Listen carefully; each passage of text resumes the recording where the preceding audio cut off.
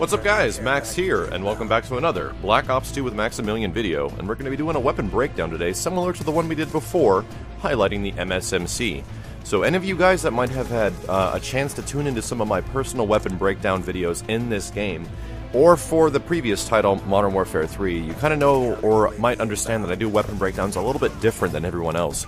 Sure, we're going to take a look at the stats, and sure, we're going to talk a little bit about how they're going to affect your game and how you have to use those stats to make your gameplay a little bit better using this certain weapon, but a lot of the situations that I'm going to use in this breakdown are based off my personal experience. Stats say one thing, but when you actually use a gun and go into combat and spend a lot of time and get like 1,000 to 2,000 kills with a certain weapon, you're going to start to understand little different things about the gun and how it's best used in certain situations, what are the best attachments, and that's kind of my big approach to weapon breakdowns, my personal experience with making the gun effective. And today we're going to be talking about the MTAR. The MTAR is actually the similar weapon to the one that was in Modern Warfare 2. I think it was the TAR-21 in Modern Warfare 2 was one of my favorite weapons in that game, and it was really good.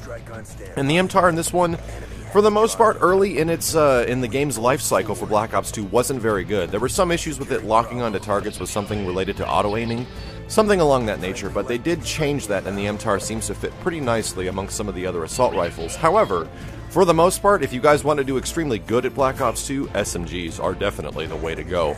Assault rifles tend to be a fairly challenging experience. If you actually want to set yourself up for a challenge, unless you have certain select assault rifles like the Select Fire single shot ones, you're gonna have a little bit not as easy a time as you would with an SMG, but they're still a lot of fun and they still can be very effective. So let's talk about the MTAR. MTAR is a relatively average assault rifle. It's got about 30 bullets in it. Extended clip only gives you 40, which doesn't really make it worth it. It's got fairly average damage, doing about 40 at close range and about 24 at minimum damage distance. So that means within any close range distance, you're going to do about 3 bullet deaths to any person. And from a long range gunfight, whether it's a silencer or whatever, it's going to take about 5 shots. There's some other unique things about this weapon if we start looking at the stats a little bit more. In comparison to some other assault rifles, the kind of hugest bummer about this one is that it's got one of the worst reload times of all the ARs in the game. It takes like 2.5 seconds to fully reload the weapon, and even almost a full 3 seconds if you're empty. And that tends to be a very big thing in Black Ops 2, especially running out of ammunition with assault rifles, because the rate of fire on top of how quickly enemies come out to you, and sleight of hand not being as good as some previous titles, and actually taking up one of those precious attachment spots that you might not want to sacrifice, that's a pretty big thing. You would be surprised how dramatically reload time will affect how good you can do with the gun. Its rate of fire is capped at about 720, which is identical to the M27. However, when we talk about using the MTAR in the situations I actually find it to be effective, in this gameplay you're seeing me use a silencer and a red dot sight. Now the red dot sight is absolutely not necessary, although the iron sights aren't the best of the MTAR. The red dot sight does seem to concentrate your fire a little bit more, and I do like it in a lot of situations where you have an AR and a silencer, for example. It seems for some reason I can lock onto my target a lot faster with it.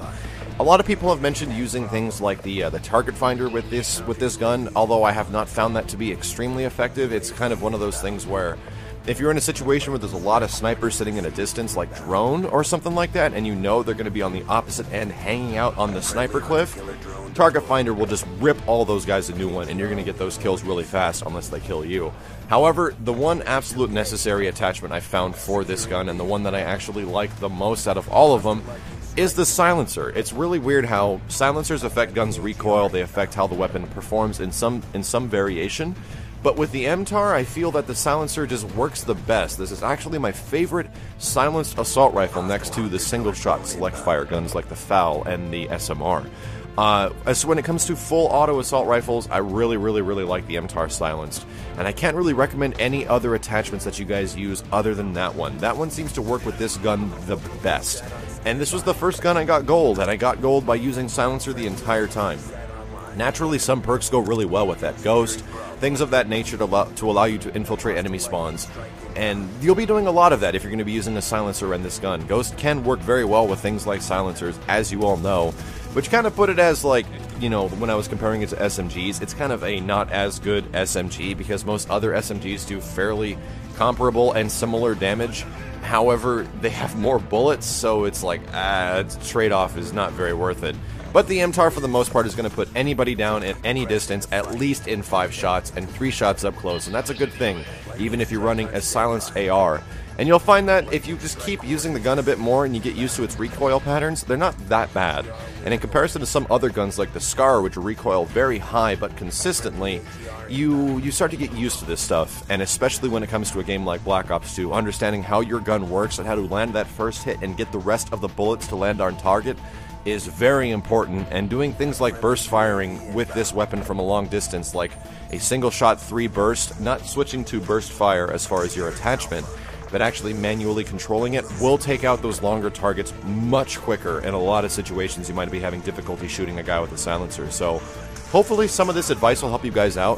The MTAR is actually one of my personal favorite assault rifles in the game, and it kind of makes sense that it's the first one. If there's a specific gun you guys want to see me do a breakdown for, whether it's an SMG, an AR, a shotgun, something like that, please leave a comment below. And if you found any of this information useful and it actually helps you out in the game, I'd really appreciate knowing that as well. That's like the biggest thing that I can possibly know, that this stuff is actually helping you guys online. But until next time, my name is Max, signing out.